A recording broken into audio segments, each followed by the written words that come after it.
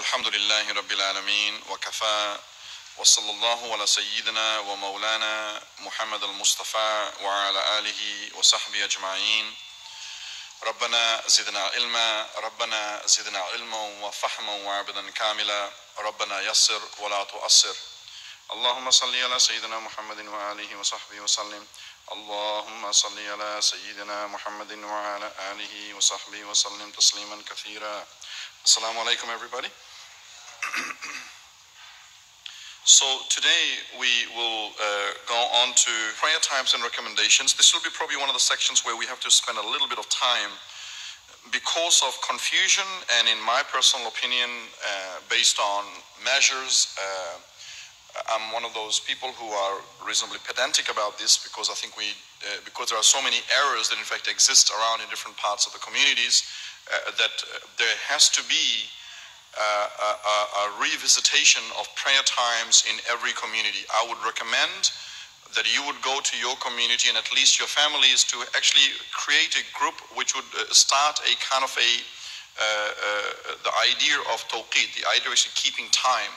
Firstly, moon sighting, and secondly, in terms of getting your prayer times revisited, because a lot of prayer times are based on common standards which may not apply to you particular location because you are actually far from the standard that actually has been calculated from. I'll give an example of that.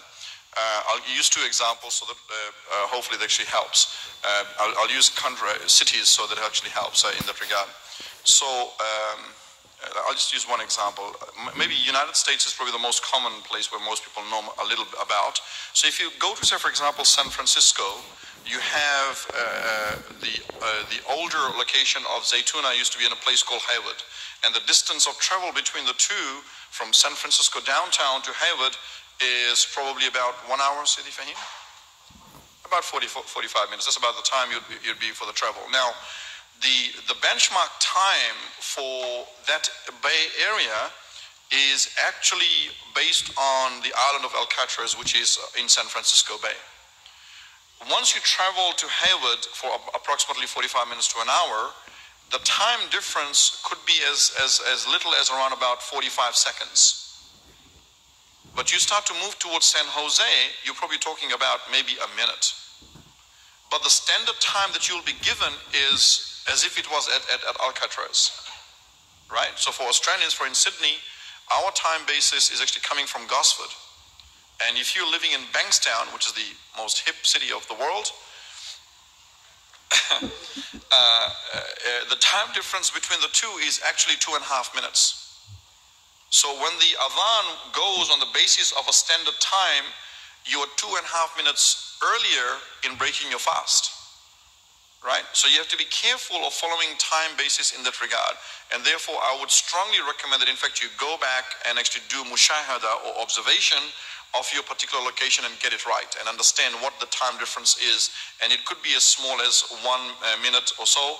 In some cases, 2.5 minutes. In some cases, 4 minutes. I know, for example, in some parts of Sydney, that is the case, or New South Wales in that regard, because you follow that kind of a standardized time.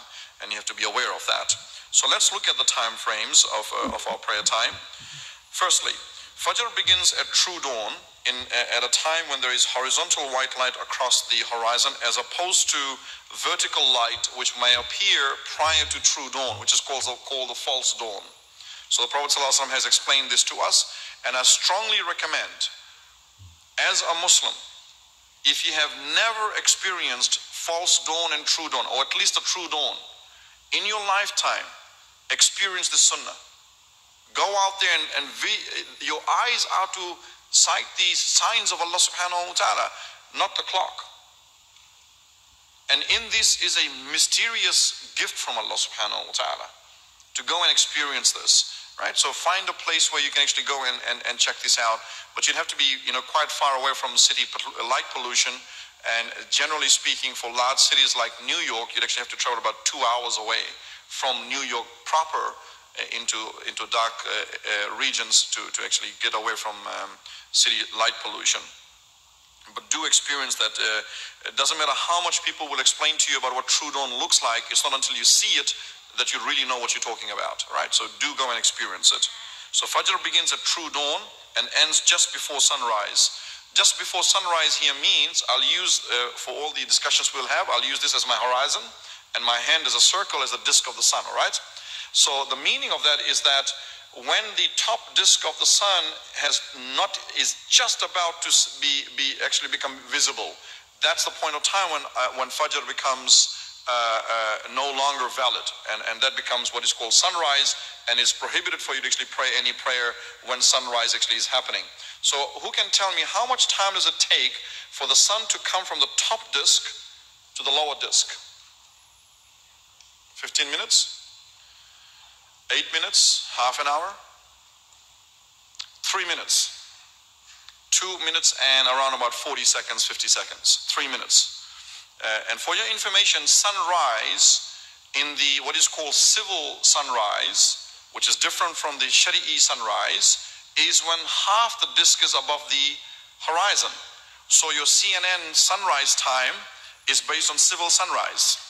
So if it says sunrise at 6 a.m., it really is 1.5 minutes before that when sunrise actually has just come. In other words, 6 a.m. is there, which means 5:58 approximately, or 5:58 and 30 seconds, is when our sunrise actually has been effected, not the sunrise of CNN. Our sunrise is different from CNN's sunrise. Not CNN, you know what I mean, right? So be aware of that. That the publications of sunrise in civil papers and journals and newspapers, television, is based on this half disk above the horizon itself. So be aware of that. For your information, Maghrib is similar, and I'll speak about it when we come to Maghrib as well. And this is one of the things about Maghrib is the problem of Ramadan. And I can tell you how many different communities I know where I've actually seen sun still above the horizon, or at least half the disk above the horizon, and people are breaking their fast. It has just invalidated your entire fast of the day, right? So these things are not simple. These things are not about, breaking fast together with the same mulkhiyah and all that kind of stuff. It's about your ibadah with Allah subhanahu wa ta'ala. Dhuhr sets, in other words, Dhuhr just comes in just after midday. And midday here does not mean 12 p.m., right? Midday here means when the sun actually has come to the mid part of the sky, the highest portion of the sky, before it starts to descend. And ends when the shadow of an object is twice its own length. I'll explain to that part there of an object twice its own length. And second part, or equals its own length, I'll talk about that separately. Firstly, Dhuhr doesn't start when the sun is at its highest point. Dhuhr starts when the sun has started to decline, such that you can calculate that the length of the shadow has started to increase again. So what will happen, and again, in theory, these things can become complicated. If you and I again ask you to go home and put a stick on the ground and measure. There's a hadith of the Prophet ﷺ quoted in a few books. The one I remember right now is from Tabarani, where he sallallahu alaihi wasallam says that the best of my ummah are those who measure their prayer times with the stick in the ground and observe the sun, observe the crescent for the lunar months. These things are not matters of convenience. These matters are means by which we are experiencing, in which we are looking to enter into the presence of Allah subhanahu wa ta'ala in a formal manner. And you and I will never enter the doors of a king, the doors of the prime minister, in the doors that they have not asked us to enter from.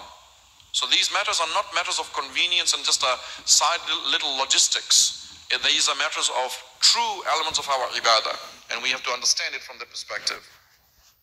So when the sun is rising up to midday, the sun's shadow will become shorter and shorter and shorter and shorter until it comes to the midday.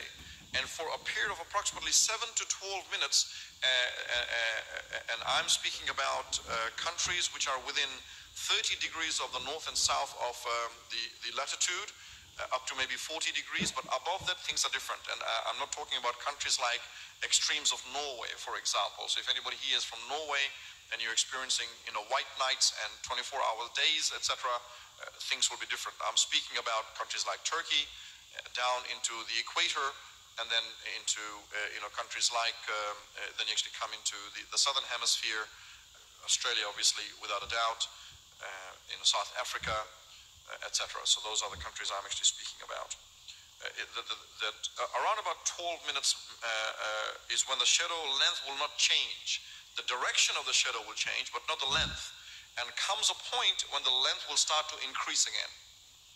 That's the time when Dhuhr comes in, right? So from the point of midday, in other words, the sun being right at its highest point, it is around about 7 to 12 minutes after approximately when the Dhuhr time actually comes in.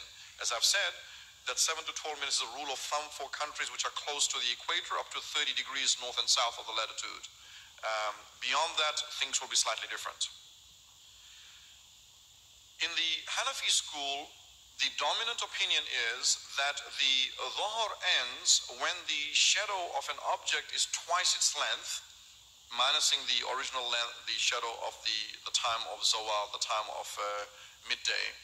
Every object actually has a shadow at midday between the Tropic of Cancer and Tropic of Capricorn. In this area over here, twice a year you will have no shadows at midday because the shadow will be right below you. But all countries outside of the tropics will always have a shadow all the time. There's no time in fact you will not actually have a shadow. So that amount of shadow at midday must be excluded from the measure of the shadows itself. And as I said, inshallah, the theory helps you to conceptualize what I'm explaining, but it'll require some practical activity, and I'm very happy to miss a lunch or two to do those kind of things in practice. So if you are ready to do that, I'm happy to help out in doing that. So when twice the length actually comes in is when Dhuhr time comes to an end, as we will see the next point, when the Asr time starts. Now, according to Abu Yusuf, the Shafi'i time, which is the one length aspect of the shadow, is also valid. So in the Hanafi school, that one length of the Shafi'i time is valid with conditions. Before I continue about the discussion about that, I want to clarify a very important hadith, and this particular hadith is a very amazing example of why Imam Abu Hanifa is considered to be Imam al-Azam. The hadith tells us about why the twice the length, in other words, the later time of Asr, is actually the dominant opinion. And we should follow, I will make the point that the Hanafis, as a Hanafi, we should not pray our prayer of Asr at the time of the Shafi'i unless the Shafi'is are leading the prayer. If a Shafi'i Imam is leading the prayer, it is permissible for us to join the prayer. But if you as a Hanafi are going to lead the prayer or praying alone, it's the later time of the prayer, which is the second length, the two length aspect. The hadith, it's a long hadith. Briefly, the hadith is about where the Prophet ﷺ says that the time of the Ummah, the time between Asr and Maghrib is like the time of the Ummah. And he gives an example of this as an analogy. He said that that a man said to the people of Israel that who will work for us for one qira'at, I think it's one of the currencies, between morning and midday. And the Yahud agreed to actually work for one qira'at in this period of time. Then another man in another time asked the Nasara, the Christians, who will work for the same amount of money between Dhuhr and Asr. And the Christians agreed to do so. And another time was asked about the person who will pray work for the same amount of money between Asr and Maghrib. And it was the Ummah of the Prophet ﷺ. And the Jews and the Christians complained that we actually, and this is the critical part of, this is where madhab shines. Because information is implicit, and if you don't know the language, if you don't know the context, if you don't know the context as to what is being said, you will not be able to derive these rulings. And I can assure you there are so many rulings which require objective analysis, and you would come to a couple of different alternative conclusions. And that's the reason why the madhahib actually differ, because all of those conclusions, in fact, are correct. So when they complain that we work longer, why would we be given less amount of money, and the Ummah of the Prophet ﷺ is getting twice the reward for a shorter amount of work? Right? And the hadith continues that Allah subhanahu wa ta'ala says, have I wronged you for what you have done? And the people said, no, we have not wronged. Actually, that's the fair amount. And Allah subhanahu wa ta'ala says, then whoever I give additional blessings to is for them, is for me to do what I will. Right? And that's the end of the hadith itself. The point that comes out of this is immediately Imam Abu Hanifa realizes that the time between Dhuhr and Asr is longer than the time between Asr and Maghrib. And that's the dominant opinion, that in fact the time should be the later time, the twice the length time. Right? And the other and there's a hadith for this for his evidence. There are other hadiths which the Shafi'i school holds upon and consider the earlier time to be the optimum time in that regard as well. So inshallah that actually helps to understand the difference of time between the Asr time for the Hanafi and the Shafi'i. I also want to make a point that in the Hanafi school, to delay your dhuhr after the so-called Shafi'i time of Asr till the Hanafi time of Asr, in other words, that later part is actually makruh. Right? It's makruh. So we should not be delaying our prayer to that part of the time of the day, although the prayer will obviously be valid. Yes. So does this go to mean that if one is a traveller and they want to not combine, because you obviously can't shift a time of Salat from one block to another, you cannot pray Dhuhr as far back as possible so that you only have a short period of time that you have to wait for Asr? No, it's not, because it's not about you must. It's makruh for a resident, for the traveller to delay the prayer so they can actually pray the Dhuhr and wait for the time for Asr to come for them, which is the Hanafi Asr, for them to then pray the Asr is fully permissible. This rule is purely for the resident. Under normal circumstances? Yeah, under normal circumstances. Any exceptions will be explained as we go along. These are, as we go along with fiqh, all normal circumstances will always be explained until we actually come to the exception. But that's a very good note to actually keep there for you to actually realize that in fact that is the case. Alhamdulillah, jazakallah khair. So to then repeat, oh sorry, yes, go on, yes, yeah. I had a question in regards to Asr. If it's the dominant opinion, then why do the other three madhahib have that, the earlier time? As I said, they have other evidences. So you can't say one evidence is stronger than the other. They're both as strong. They're both right. They're both right, yes, yeah. Yeah, they're both right. Go on, Sidi. Just for example, from where I come, most of the people there are Shafi'i. So can I pray Dhuhr, for example, at such a time that almost the Asr time is going to come in, the Shafi'i Asr time. And then I go into the mosque, which is the Shafi'i mosque, and I pray the Jama'ah with them. But yeah, is there any conflict in that? No, there's no conflict at all, because you're praying in a Jama'ah where the Shafi'i is leading. What if the Asr Adhan has been given of the Shafi'i and you pray the Dhuhr, and then you join the... it's like as if you join two prayers. I mean, this is what we call about entering into the gray area, and you have to avoid those kind of circumstances. You know, you have to keep your prayer prior to the Asr of the Shafi'i, and then join them in the Jama'ah for masjid to pray the Asr, and that'll be fine. But to go into the masjid to pray your Dhuhr while the Adhan of Asr actually has just been given, and then you pray Asr, is not something which is that can be considered to be prohibited, but it's certainly entering into gray areas of doubt, and we should not be acting on doubt here.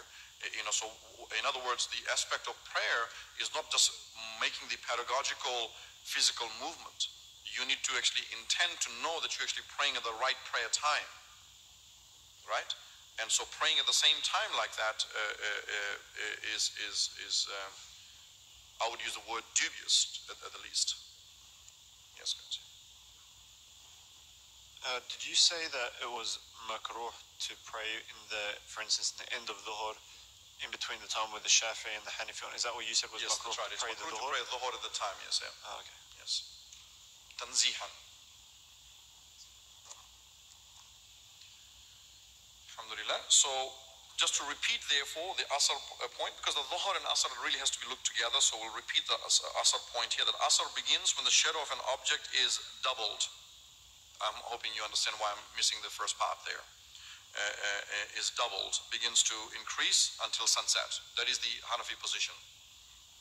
I'm going to give you some of these kind of situations where there could be a difference of opinion. We need to actually stick to, because it's a foundational fiqh class, I'm going to give you the practical Hanafi position. Once we become experts on fiqh matters and conditions may apply, then you can apply things slightly differently. But right now, this is a foundational class, and the later Hanafi time of Asr is the opinion that we must follow. Number 7, Maghrib begins, that's a ghain. Maghrib begins when the sun has set completely, and it ends when the red twilight disappears. And here's another point that needs to be clarified. So can you write there at the point when it says Maghrib begins when the sun has completely set completely, and it ends when the red/white twilight disappears. There's a difference of opinion in the Hanafi school between the two, and I'll explain. So again, Maghrib and Isha will be sort of combined in the explanation.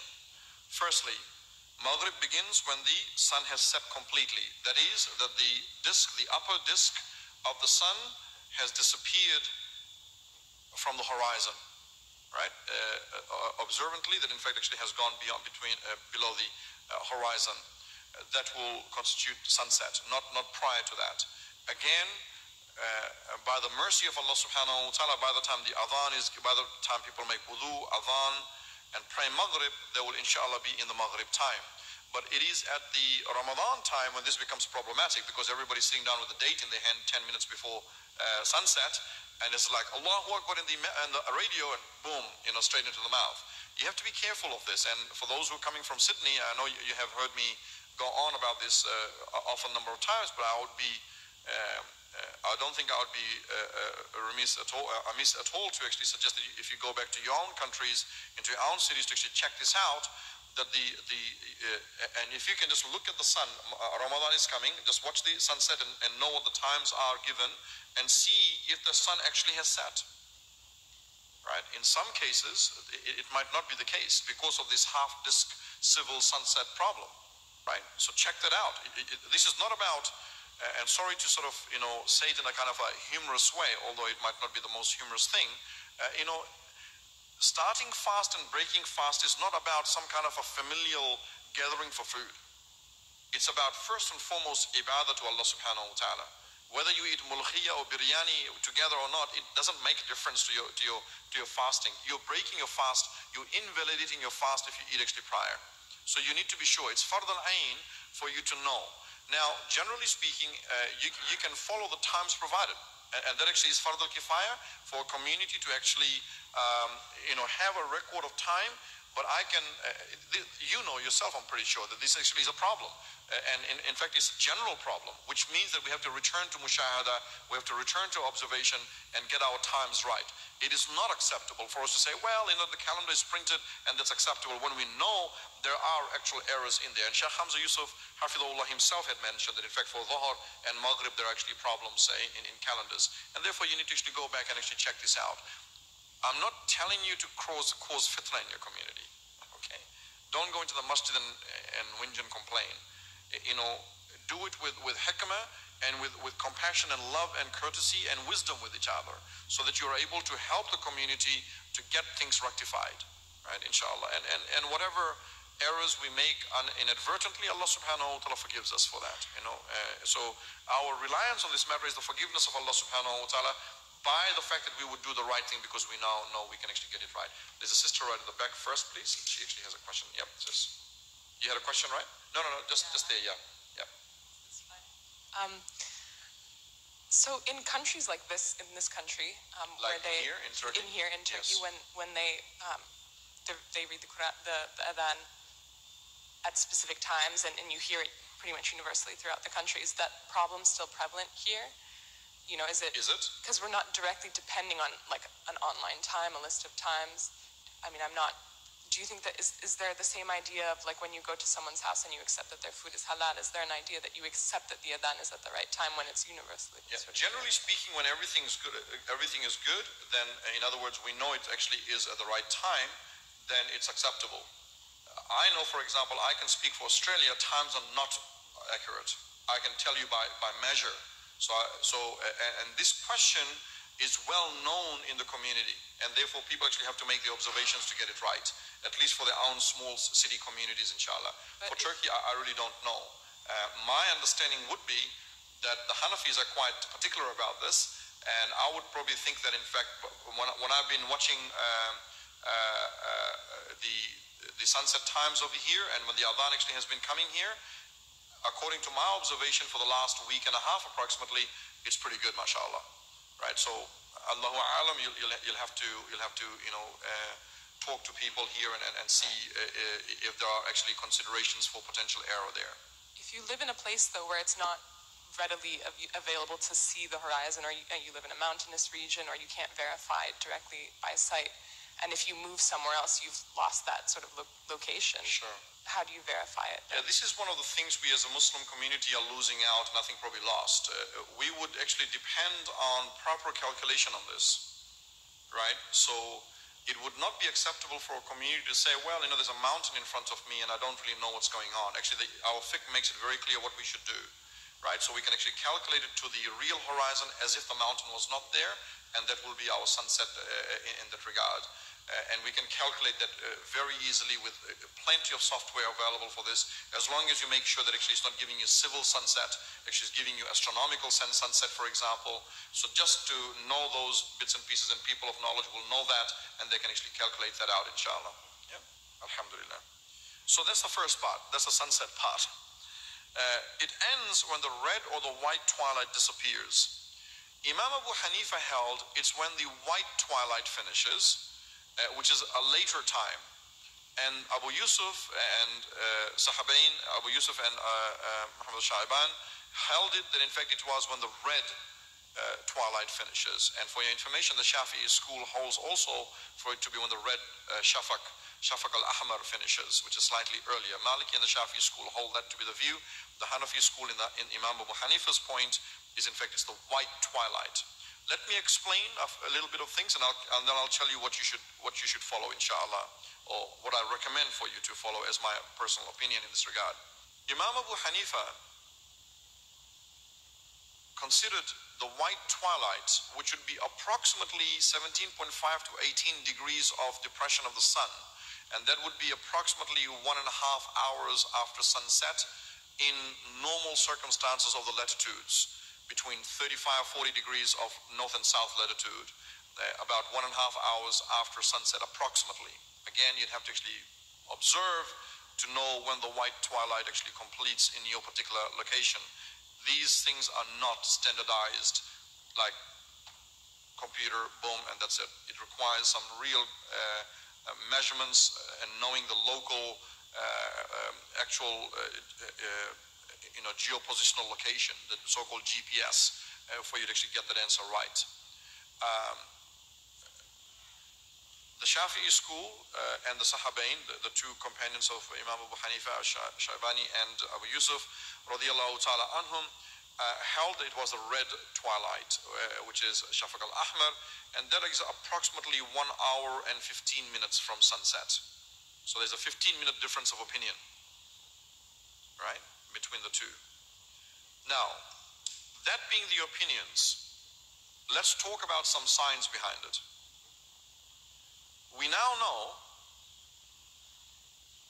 and this is where I think our shuyukh have to spend time to review matters in a manner to provide tajdeed or revival of certain understanding of the ijtihad of certain of these kind of things, because this matter is of ijtihad.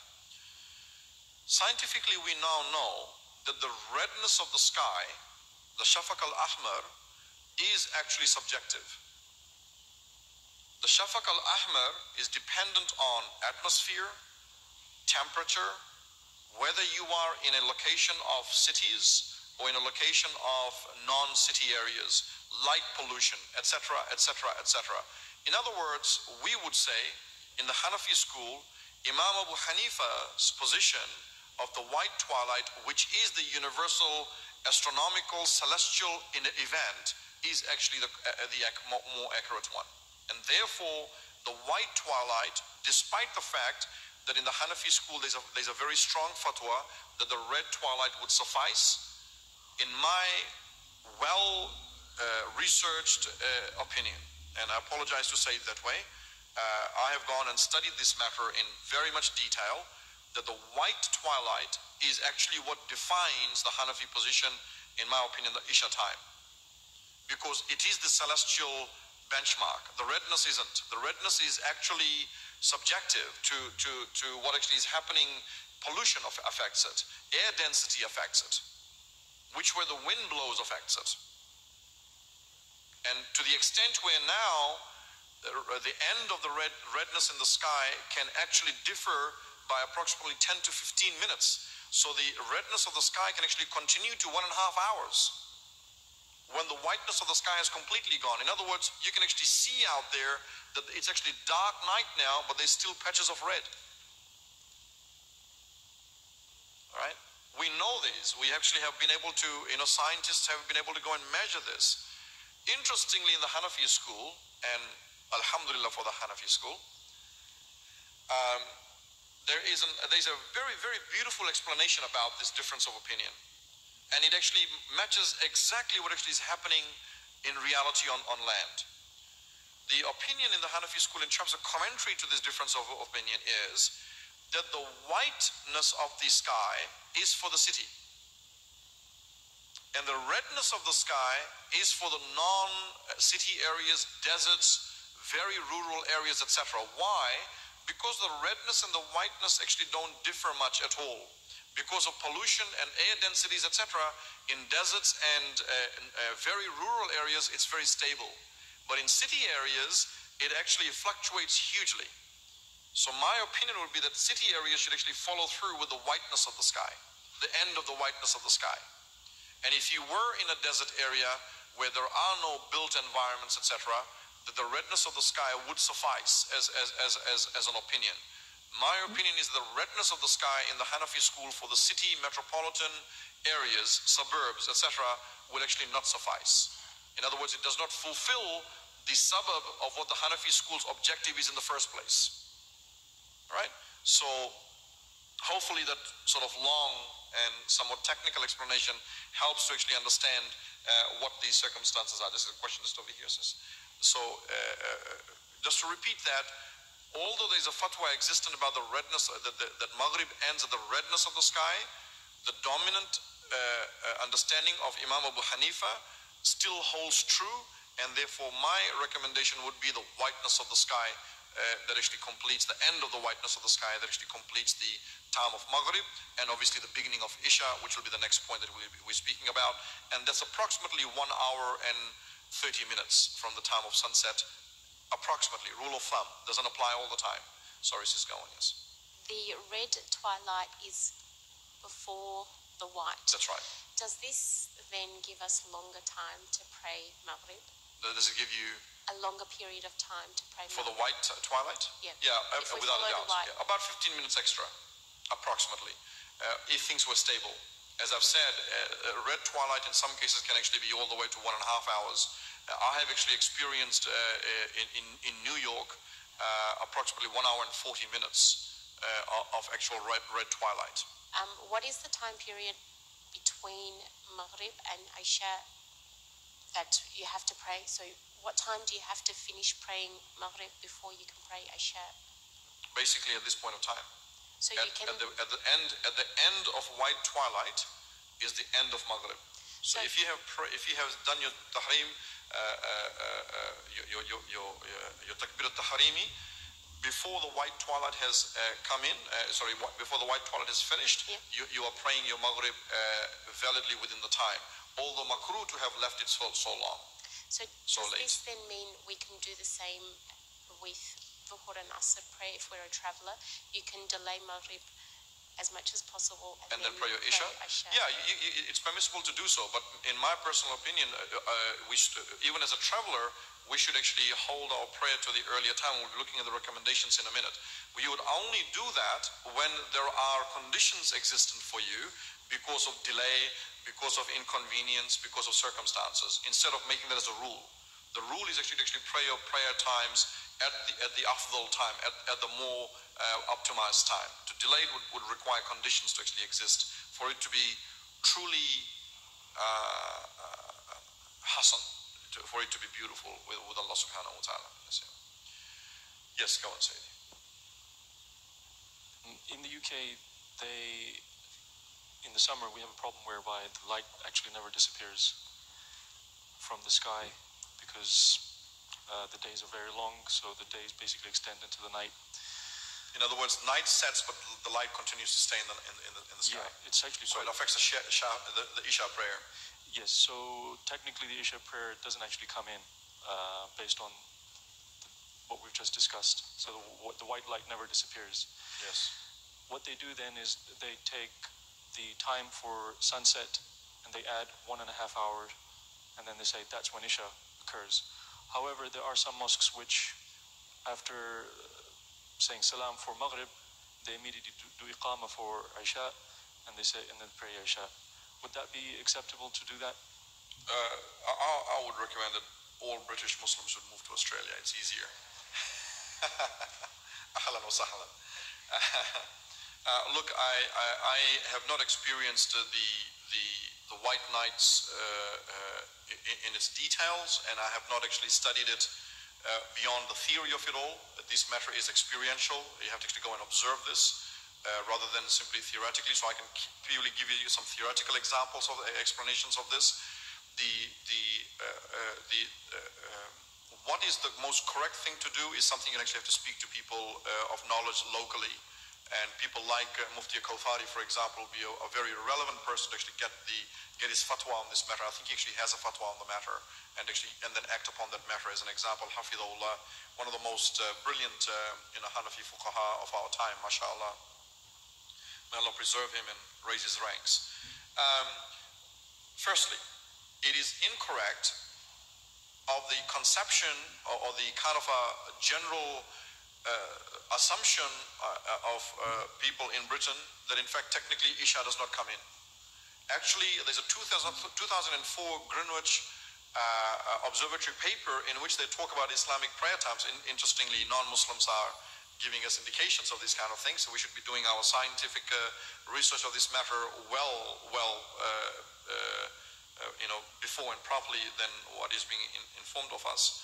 I personally have studied this matter at the theoretical level by looking at models, and without a doubt in Britain you can actually see the gradation of the sky as defined by the Prophet ﷺ. That has not happened by the Muslim community. The Muslim community is looking at kind of an assumed set of what I would call deficient ijtihad and coming to conclusions. I would be recommending to the British community to actually do a proper mushahada with scientific calculation, and you will see that in fact the redness of the sky can be defined. Right? The 2004 paper by Greenwich Observatory, my understanding is that subhanallah, Bernard Yallop is the one who actually who did the supervision of the paper, and it's a very, very interesting paper to actually give some indications of that. So I think there's a lot more questions to be answered before we can say this or that methodology is in fact somehow more appropriate. So hopefully that gives some further food for thought rather than a complete answer to the question. Alhamdulillah. Yes, go on, Sayyidi. Shaykh, at what point does Maghrib actually become makruh? To delay the prayer to its last part is makruh all the time, right? But in Maghrib you can't say that. In fact, for Maghrib to be hastened to its earliest time is an emphasized sunnah. So to lead from that, therefore, the time of Isha and Witr prayer, which follows the Isha prayer, commences when the white twilight, in my opinion, has disappeared and ends a little before true dawn. In other words, before true dawn sets, your time for Isha has completed. It is wajib to follow the order of Isha before performing Witr. You have to pray your Isha, then Witr. As a side note, say for example, you pray your Isha, then your Witr, and you then realize for some reason your Isha prayer was invalid. In this situation, your witr prayer is valid. You simply have to repeat your isha prayer. You don't have to repeat your witr prayer. Number 9, the Hanafi school does not allow one to join two prayers in the one time unless the allowed instance is during Hajj, which is Arafah and Muzdalifah. So to add to the point that one of the brothers actually was mentioning about going to a masjid, you pray your Dhuhr and then you pray your Asr, it is actually a problematic situation to actually do in that regard. But what this point is saying, if you're a traveler, as a Hanafi, there is no joining of prayers. There is no joining of prayers. You shorten your prayers, which we'll be speaking about, but there is no joining of prayers in the Hanafi school at all. It's prohibited.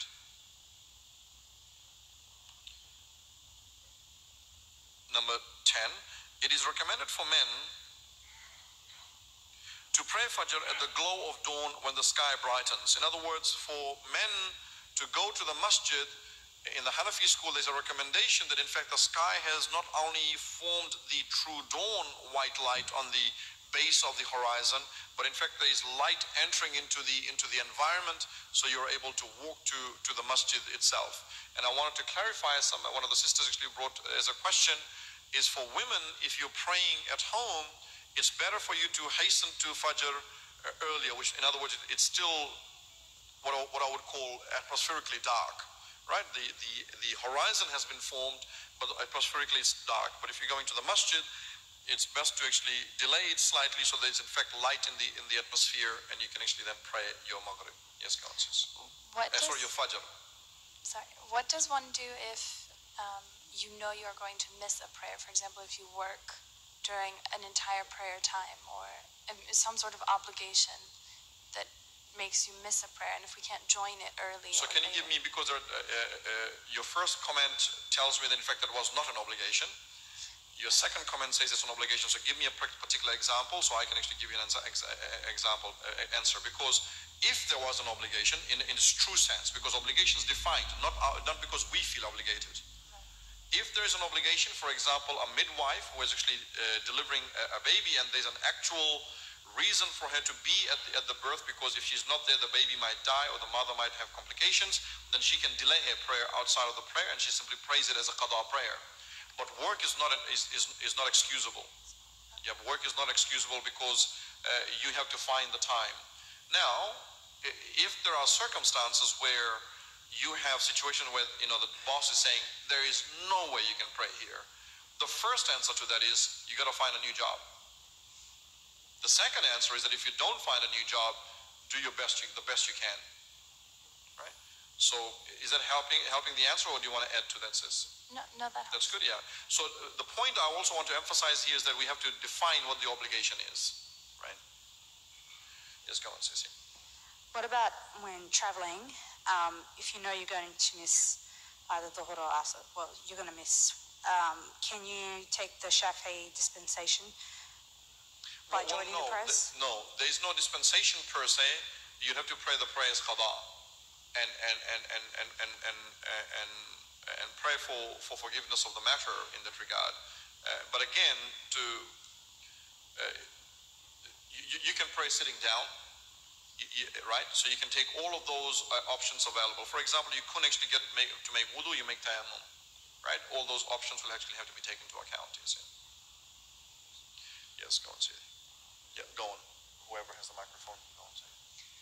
My question is regarding to prayer times. If you're traveling to a non-Muslim country where those aren't available and you're too busy to, actually see when the prayer times are, how would one go about, finding them? Would it be okay to look them up online or take the?